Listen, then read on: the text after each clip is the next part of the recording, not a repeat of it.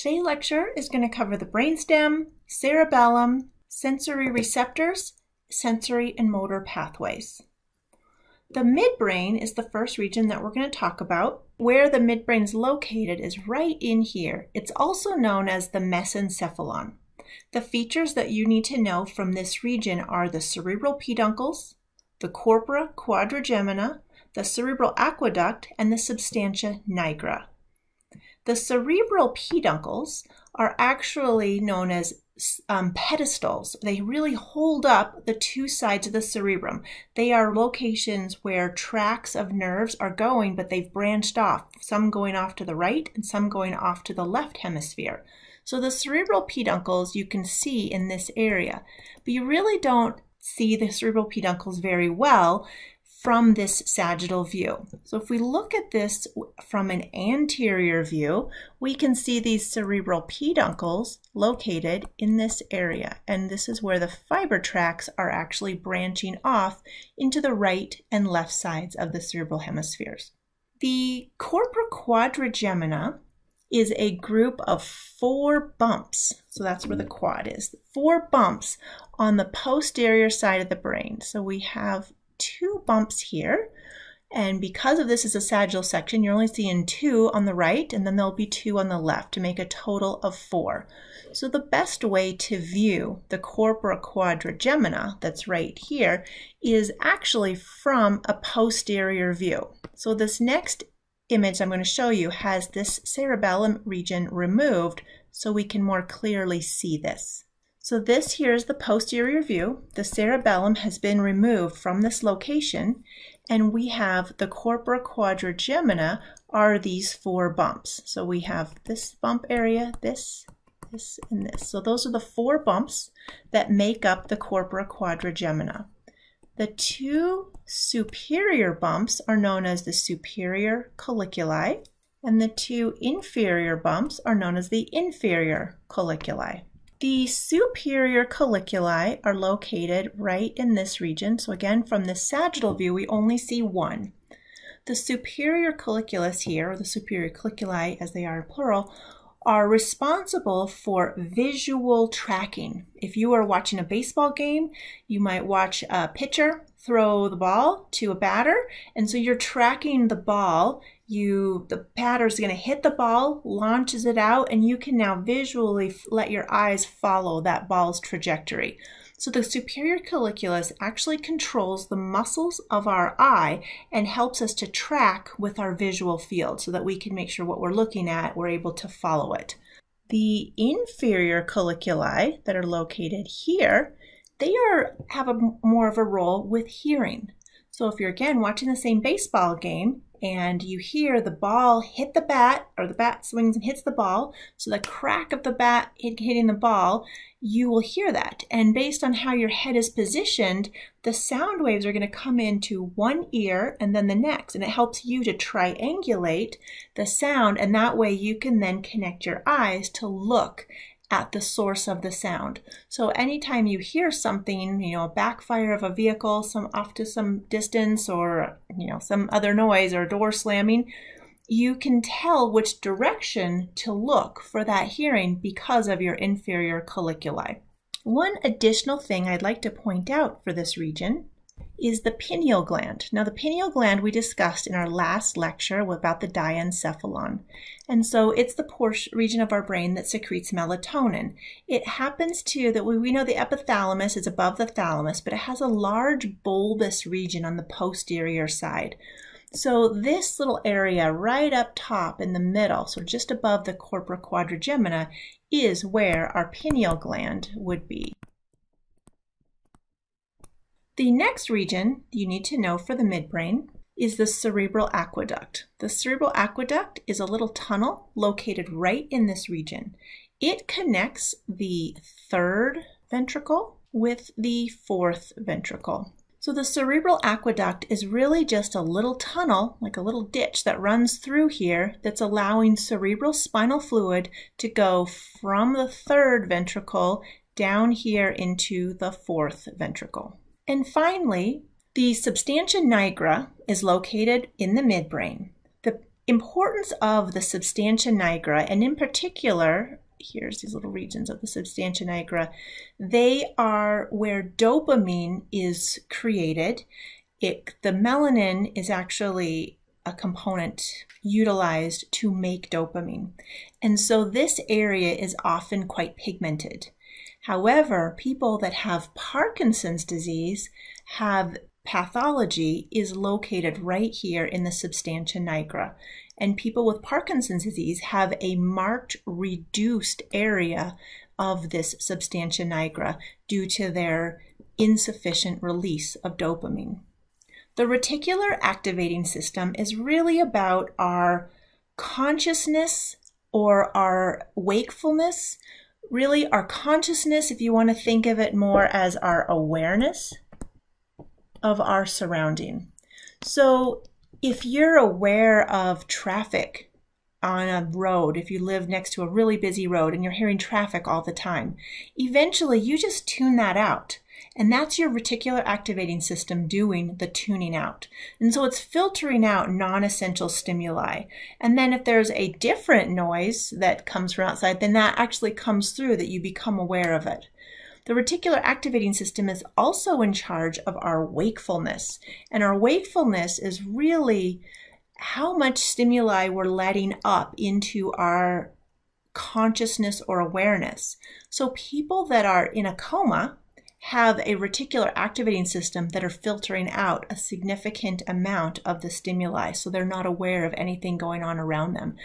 Really, it's blocking that, and so their awareness is significantly reduced. So that is the role of the reticular activating system, and it is located, known as the reticular formation, where you have the midbrain as well as the pons and medulla, which is the brainstem. So all of this come into play here. So our brainstem and midbrain really are about the gateway of what information we're allowing to come up into our brain.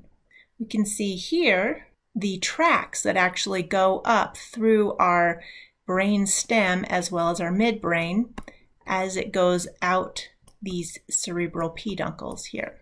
So this is kind of a nice representation of the fiber tracks coming up through this region.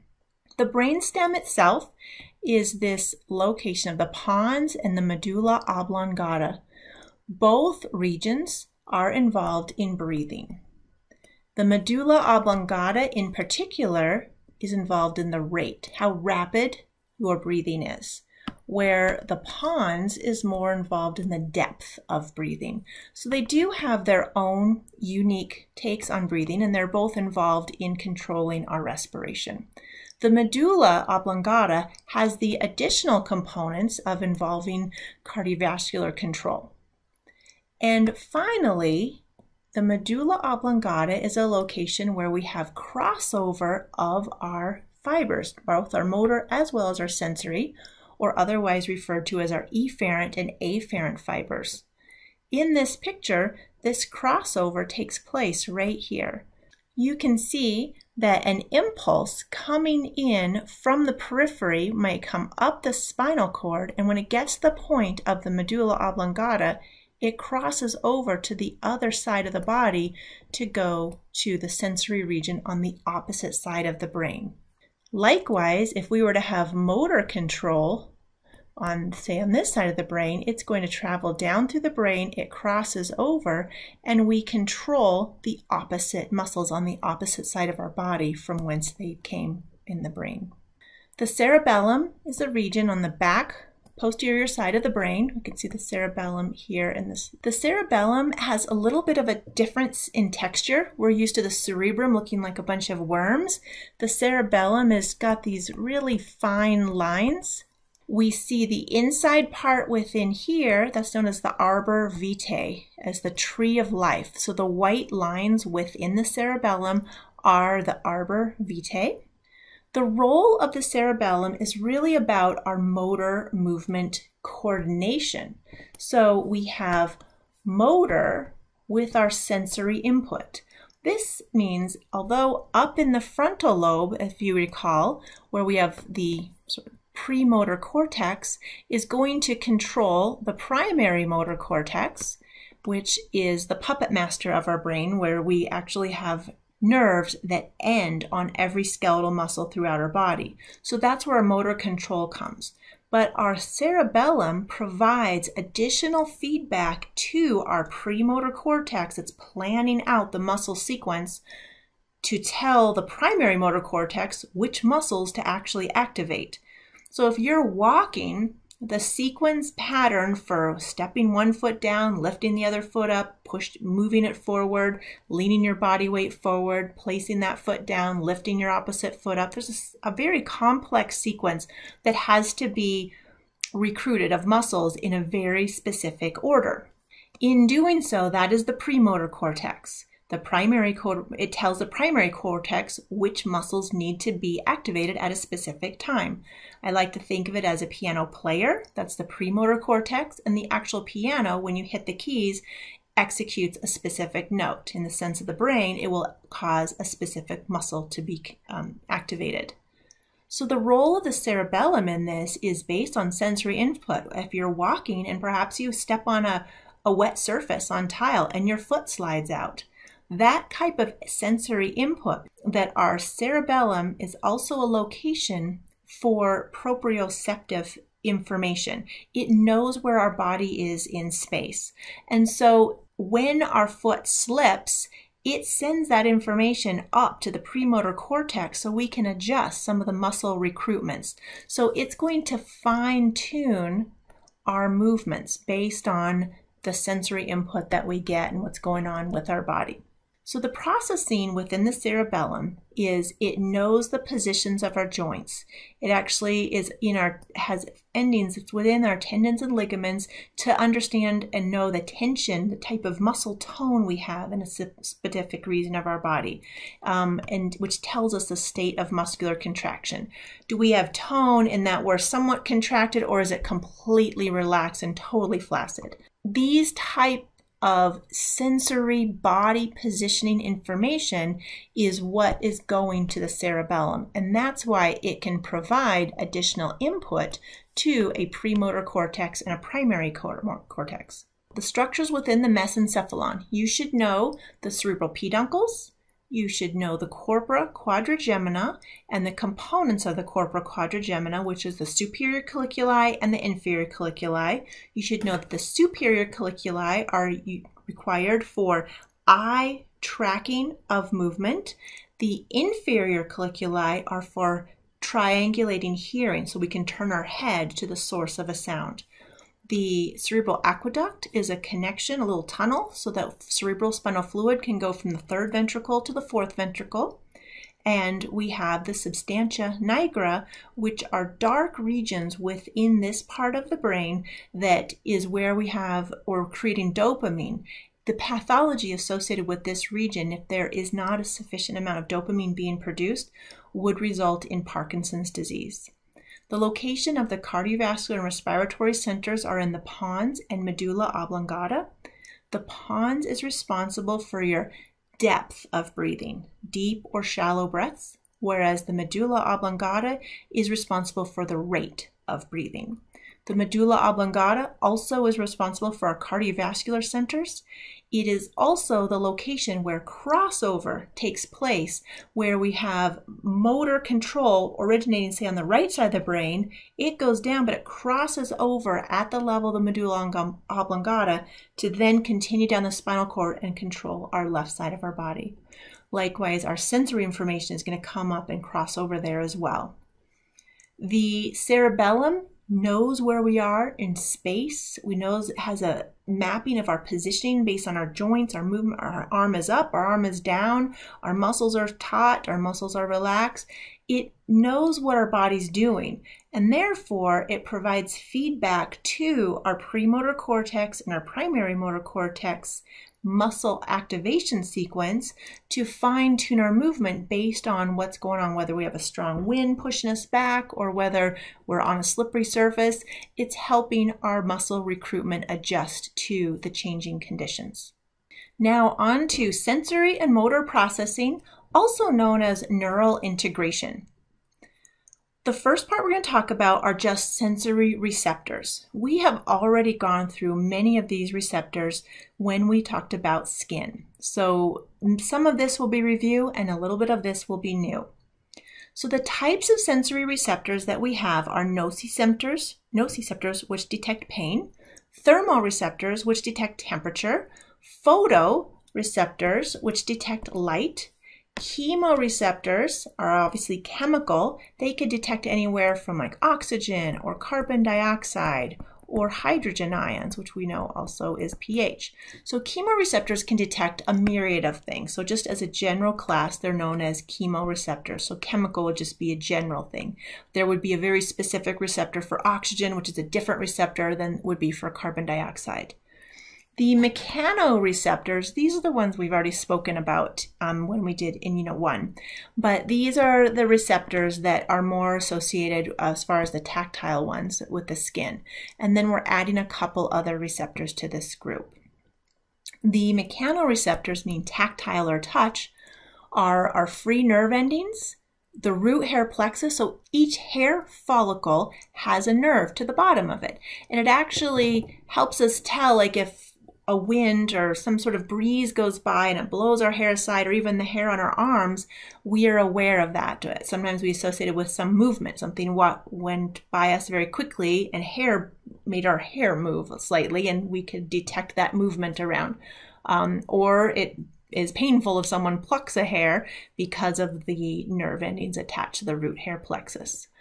If you recall, the Merkel cells and the Meissners, we talked about the M's, those are both involved with fine touch within the skin. We have the Pacinian corpuscle. Those are going to be our deep pressure, like someone just grabbing your wrist and squeezing. And then I think of the Ruffini corpuscles. I think of Ruffini or of being rough, and they usually are associated with distortions. That would be if someone grabbed your arm and sort of twisted a little. That's movement to the side. So these are detecting different types of movements on your skin. Baroreceptors, the prefix baro refers to pressure. So these are really pressure sensors. And the most frequent use of these are going to be in arteries. So for instance, we have baroreceptors located up in our neck. So where our carotid arteries come up through our neck, and at the base of our jaw, where that carotid artery actually splits, so that part of the artery goes out to the outside of our face and the other part goes inside to the brain. At that location of that Y or that split, we have some baroreceptors, and they help monitor pressure to the brain. So if you sit upright very, very quickly, and all of a sudden, based on gravity, you don't have as much blood flowing up towards your brain, people sometimes get lightheaded.